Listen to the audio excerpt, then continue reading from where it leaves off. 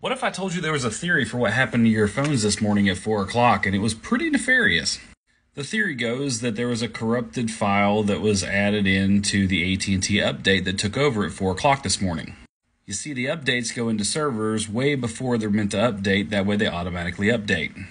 What if that line of code was actually phishing software? You see, AT&T was directly affected, but there were a lot of other phones that were connected that don't have any attachment to AT&T. What if every time your phone was on roaming, you connected to an AT&T tower with this update, or every time that you use a business's Wi-Fi that was mobile Wi-Fi that was connected to the tower, then your phone automatically received this line of code. Then whoever put the line of code in put the kill switch in. It blocked the mobile reception from your phone, so it looked like there was no service.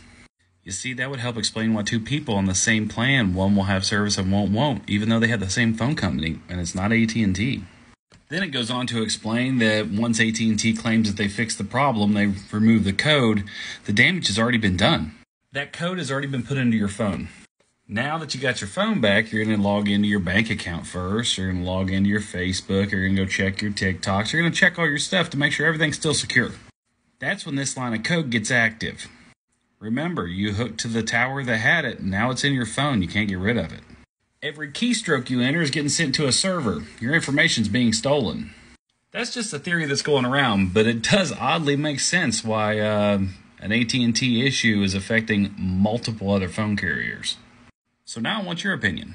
Could it have just been a random server error?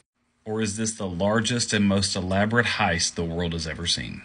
Because I promise you, when your phones came back up, at least half of you all checked your bank account first.